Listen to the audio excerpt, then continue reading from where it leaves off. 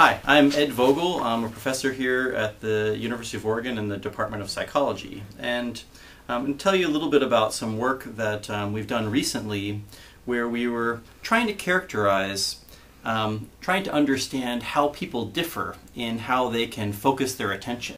And really there's two primary ways that we as scientists have discovered over the years.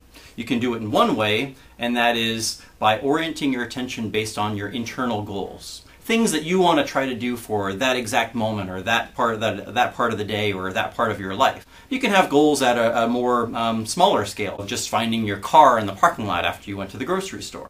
But on the other hand, there's another way you can focus your attention, and that is by having events in the world sort of capture your attention. So when you're driving your car on the street, if you hear a siren, you've got this salient, bright lights that are flashing, you've got this really loud noise, and that's going to pull your attention, even though you weren't looking for it or expecting it, it wasn't part of your goals.